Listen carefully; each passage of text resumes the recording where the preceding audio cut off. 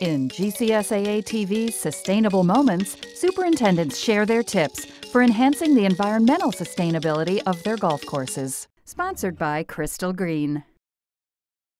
When I arrived in 2010, the golf maintenance facility was in need of serious repair.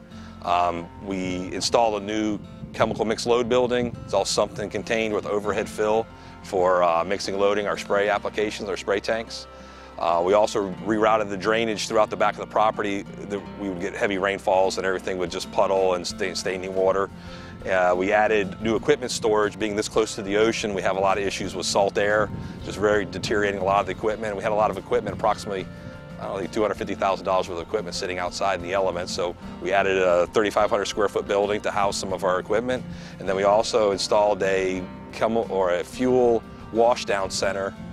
We moved our fuel pumps, and we have a new ESD center, which is used for wastewater recycling. For as we wash off our equipment, it filters out the grass.